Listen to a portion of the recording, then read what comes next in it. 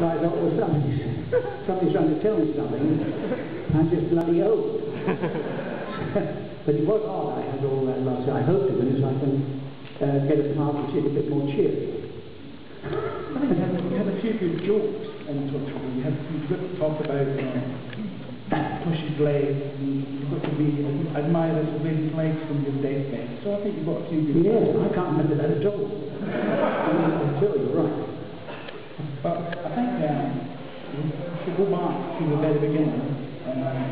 Was it acting you wanted to do as a child, or did you have Yes, I started as an amateur when I was 14. It's a long time ago. Well, in October 75. And yes, I was always stage drunk, and I had a disastrous schooling because I never listened. And the teachers were in despair. And all I did really was, like most living actors, I mimicked the teachers and pulled funny faces, really. And did funny voices, funnily enough, which were, 50 years later I was doing rhubarb and custard. So I made a living at it, finally. But it was disastrous. I left school at 16 anyway, and became a junior clerk, ready to doing piloting. So it wasn't, a very auspicious start. And then I got called up in national service in those far-off days in the RAF. I didn't get when you're an aeroplane, but I became a clerk for another 2 years in Northwood, Middlesex, where we did, years and years and years later, we filmed The Good Life, which was very odd, only about 400 or 500 yards from Northwood Coastal Command, RAF, so it was interesting, it came full circle now. But there was nothing at all exciting in my life at all, and we were quite a poor family. But we had an illustrious cousin. My father's cousin was Ted Thomas, and he was very, very encouraging. And Terry, of course, had an extraordinary speaking. I don't know if you remember, it's quite extraordinary.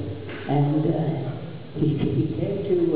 I got finally, after a lot of repertory companies and fighting my corner and trying to get myself liked and popular, I got into a very bad West End light comedy play. And Terry very kindly, with my mum and dad, came to see the first night. And my father and mother were concerned because we were very broke. We thought, if Richard can make a name for himself, we're not quite so broke. And so we were hoping that the play would be successful. It was not good. And in the interval, curtain came down, and my father turned to Terry and he said, Terry, how long do you think this will run? And there was a pause, and Terry said, oh, what's the time now? And he was extraordinary. I mean, he was a marvellous actor, but he was also a stand-up comic, really, with a wonderful voice, and a singing voice.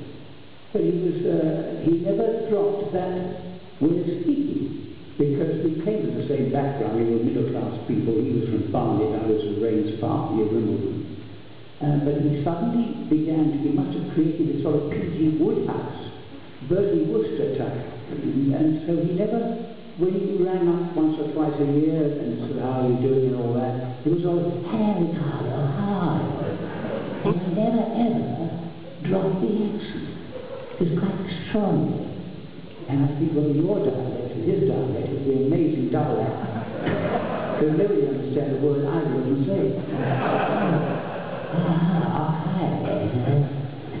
But that's my contact with Terry, his mum.